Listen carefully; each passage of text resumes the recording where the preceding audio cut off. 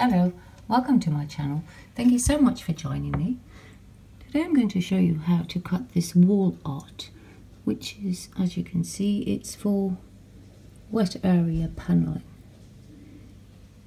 On the instructions it says that you need to use a fine-tooth handsaw.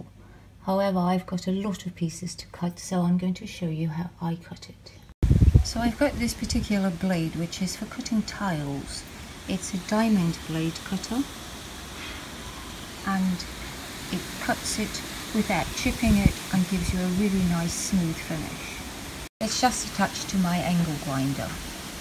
When you're using any power tools, please wear the appropriate safety gear, earmuffs, gloves, mask and eye protection.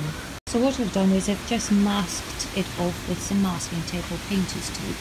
So as you can see, it's rather uneven, so I'm going to just be cutting out, and I just need this whole section cut out. So I've got the piece out now and the masking tape is on. So now when you remove the masking tape, you can see you have a really nice clean edge with no chips on it.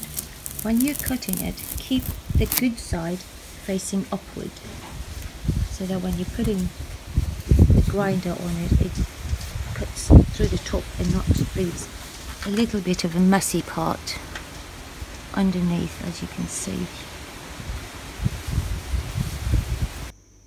If you found this video helpful or you enjoyed it, please give it a thumbs up.